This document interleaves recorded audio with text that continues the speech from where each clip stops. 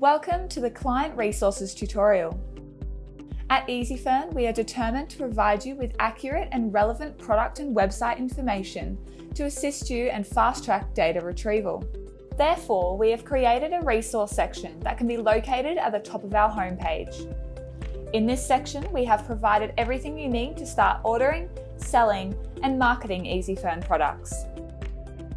Firstly is access to both studio and in-situation product photography. The studio product images can be located through the Dropbox link that's set out in categories that mirrors our website layout. Next, the Pinterest link takes you to our page where you can find in-situ photography of a wide range of products.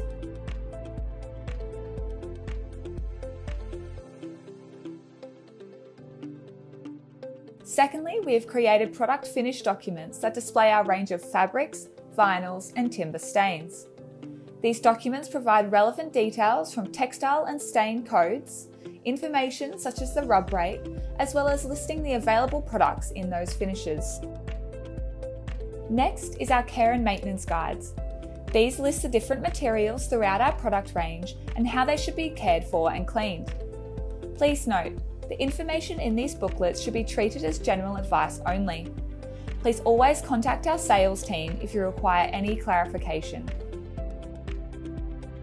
Ezfurn tutorials are a very important resource as they will guide you step by step through a range of common processes you will complete on our website, such as how to place an order with knowledge of how our system allocates stock, how to create a quote, track freight, retrieve and pay for orders, plus many more helpful tips on general website navigation.